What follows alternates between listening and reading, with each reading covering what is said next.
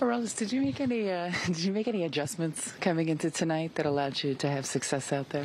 ¿Hiciste algún ajuste específico que te permitió ser tan efectivo en esta noche de hoy? No, creo que solamente pichar, tirar la bola para abajo, nada más. Yeah, no, nothing specific, just pitching, executing pitches,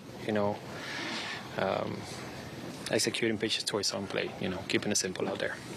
Velocity, I know, is not a big deal to you, but it was kind of back to where we see it with you. Is there something that felt like it clicked mechanically? Sabes que no has mencionado que tú no le pones atención a la velocidad, pero vimos, tú sabes, que atacaste desde el principio con lanzamiento de alta velocidad.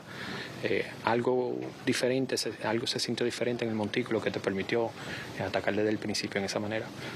No, nada, solamente la mentalidad de salir y atacar desde el principio, sin dar la mente a nada.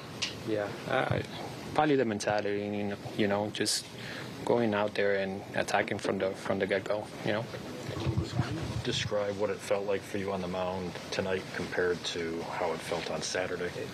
Muy diferente, ¿verdad? De la manera que tú entras hoy al juego, ataca, comparado a la última salida, tal vez una salida mucho más positiva. Hay mucha diferencia, contraste en eso. No, nada, creo que es lo mismo, solamente días diferentes y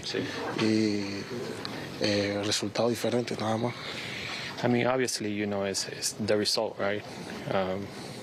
But you're attacking the same way. You're trying to attack the same way. Obviously, today, different days, right? Different results.